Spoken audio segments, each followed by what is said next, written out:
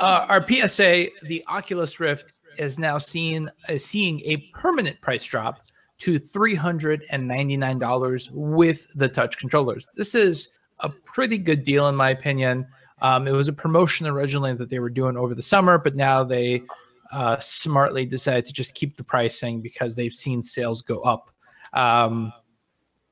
You think this is going to be the sweet spot for them, or you think people are going to hold out for the next generation of hardware?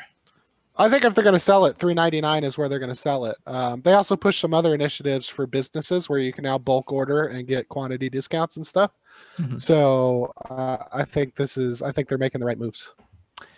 Yeah, I agree. I think this is the way to go. This is not quite the price point that's going to bring in all the mainstream people, but sure, it will definitely help. Yeah, we'll see a lot more action going on. If people are willing to spend $1,000 for that godforsaken iPhone, they sure as hell can drop down $400 for, say, the VR headset.